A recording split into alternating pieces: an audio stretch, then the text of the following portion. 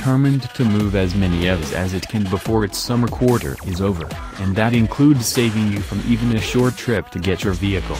Electrek has learned that the company just launched a door-to-door Tesla Direct service bringing the Model 3 directly to customers, and not just those near the automaker's Fremont factory.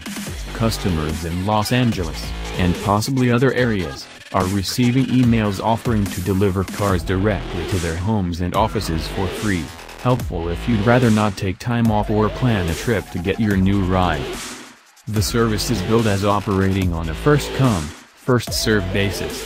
While emails talk about the service running through the weekend, it's poised to stay through at least the next week. Whether or not it continues beyond that isn't certain, although Elon Musk reportedly approved of a factory delivery program after testing it himself in July.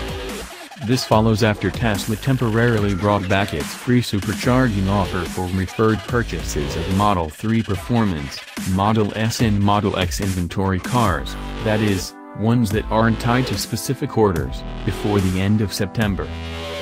It may seem odd to task staff with driving cars when they could be making sales pitches or staying put at delivery centers, but it makes sense in light of the delivery logistics hell, as Elon Musk put it, Tesla is facing.